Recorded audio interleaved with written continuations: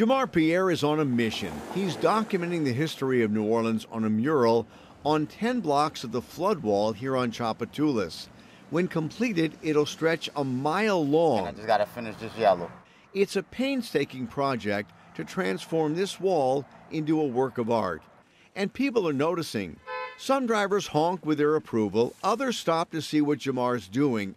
And the most thing people ask is, what drives someone to take on a project like this? Yeah, a lot of people still do think I'm crazy, but I mean, if you're an artist, you have to think outside the box and be ambitious. So this is the French. His goal is to show the history of New Orleans. This is definitely a timeline. So right now, this area is only the 1700s. As we get closer towards Jackson, then we'll go into the 1800s. And now you started on this block by the Walmart because they're the first group that really stepped up to help you out. Yes, they helped us to get started, and we're very grateful for that. And it's not just the 300+ years of New Orleans history. He begins with the Native Americans who were here for centuries before the French founded New Orleans. Walmart was his first sponsor, but he needs a lot more people to step up to make this thing happen, since it's such a big project covering so much history. We started before 1700, pre-European, and then as we go towards 9th Street, we go into the future. How long do you think, in your best case scenario, to do all 10 blocks, to do a mile of this wall?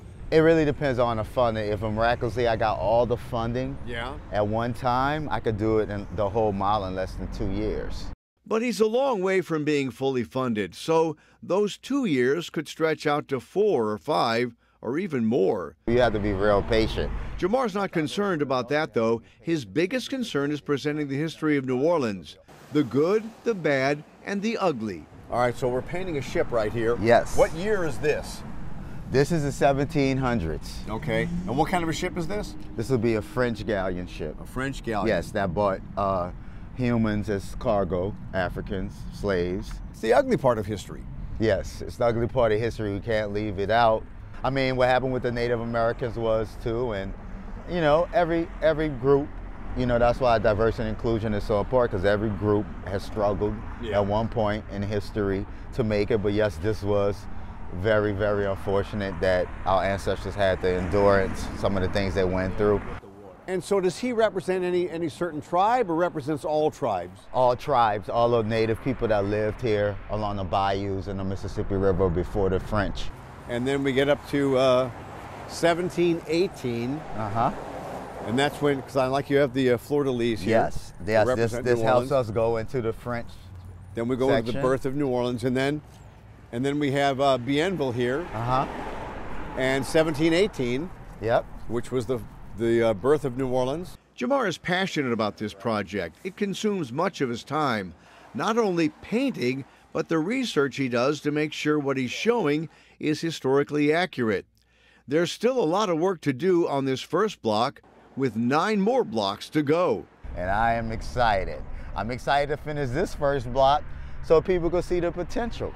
And I feel like the more I put on here, the more people notice. It'll spur people on, yeah. I have people stop by at the light and they yell out, they're like, wow, every time I pass by, I see something new. Eventually, he hopes to get other artists involved in helping out, especially young people. And because he needs a lot of funding, Jamar is open to anyone being a sponsor and maybe even becoming a part of the mural. You can adopt a block. We have what's called an adopt a block program. You can adopt a whole block, you can adopt a section. But your story has to go within a timeline of the 300 years. So I could adopt a little section, you put my picture up there? Yes. Yes, you can. It's a thought. Yep. Well, this could be history in the making. Eric Paulson, Eyewitness News.